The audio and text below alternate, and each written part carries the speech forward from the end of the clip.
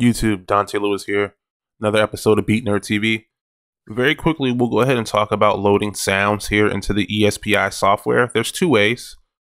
The simplest way would be simply dragging and dropping a sound. So we'll go ahead and minimize this. I have this break highlighted. What we'll do is we'll take it and drop it directly on pad number 1. We'll hit pad number 1.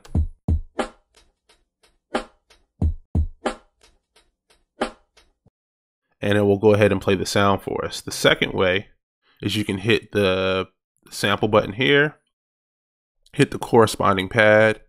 It'll let you know that since you're sampling onto that pad, it is going to erase whatever's on there.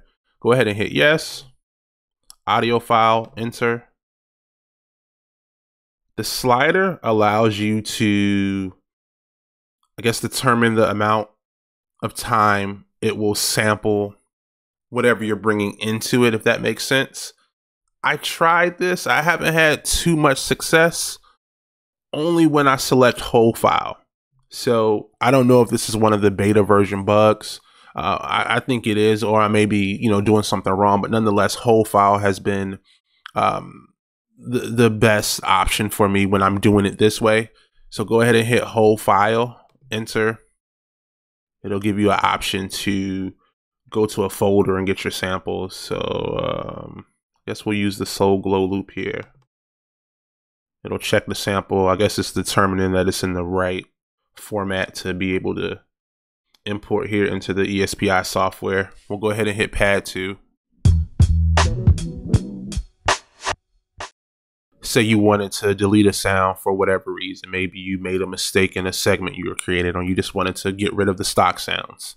Very easy. Go ahead and hit the setup button, 20 for delete sound, pad 2 or pad 1, whatever sound you want to get rid of. Go ahead and hit enter.